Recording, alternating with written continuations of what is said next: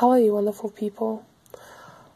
Last summer, and I think it was in August, I got these Holbein watercolor set, this watercolor set by Holbein, and a light blue Medeen watercolor palette that I wanted to fill with those paints. I have seen and watched many reviews on those paints, and they are supposed to be very good. They don't use oxgall in the Holbein watercolors, so they are vegan, with some exceptions. It depends on the pigment, like the ivory black is made from charred bones, so this is not vegan. But there's no animal stuff in the binder and stuff, so that's what why I wanted to try them. The colors in the set are very beautiful and vibrant, and they're very easy to use, even after they dried up in the palette. Here you can see me filling the paints in the pans, which I label, of course. The consistency of this paint is very nice. After drying up in the pans, they shrank a little bit, but it wasn't dramatic. I had some issues with the color selections in this set. There are many vibrant colors, and that wasn't the issue for me, but many of those colors are mixed in with white. And I'm not sure why, because in watercolors, when I want to use the colors in a lighter tone, I don't mix in white, but use a little bit of water to dilute the paints. All in all, there are 5 or 6 mixes with white, which is a little bit sad, I think. And also there's a gray, which is just a black mixed with white color. And I don't really understand why they would include this. So the color selection is a little bit confusing for me. Here you can see the swatches that I have made with all the pigments that are in this set. Of course, I didn't stop there. I tried and painted a little bit with these paints, and as you know me, I like a more muted color palette in my paintings, and that's what I did too.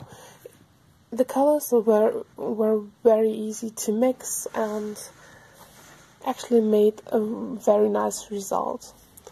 Because there is no oxgall in them, and now you can see it in real-time speed, the paint doesn't flow as much as it would with oxgall added to it.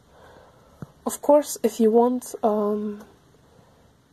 these paints to run and mix as you know it from other watercolors, you could easily add oxgall to them.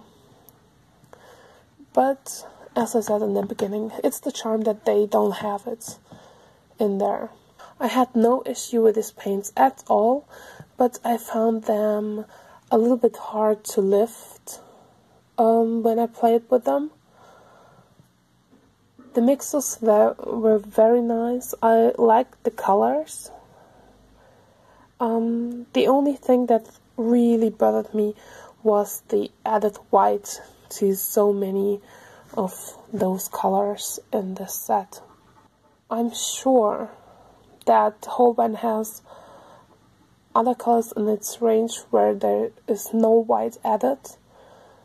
They sell this set and it's labeled as transparent watercolors, and by adding white the colors lose their transparency a little bit, at least. So that's what bothered me a little bit. Because of that, I had a hard time connecting with them and connecting to the set. That's why it took me so long to finally make a review. Although I poured them in the pans in August too, I just got to play with them in December and January.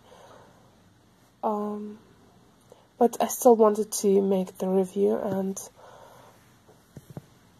tell you a little bit about my experience and my opinion about them. If you like, you can try them out too. They're really nice quality, they're really pigmented, but please make sure that if you get them, get maybe a set that has less of those white mixes. But I think in the Asian colors there are still some that do that too. Like in the Kuretake watercolors, there's also mixes with white available. In the end here you can see the finished painting that I did with those colors, and the speed paint for that is also available on the channel and already published. If you have any questions about this set or anything else, please leave a comment down below. Thank you for watching, and I hope to see you soon. Bye.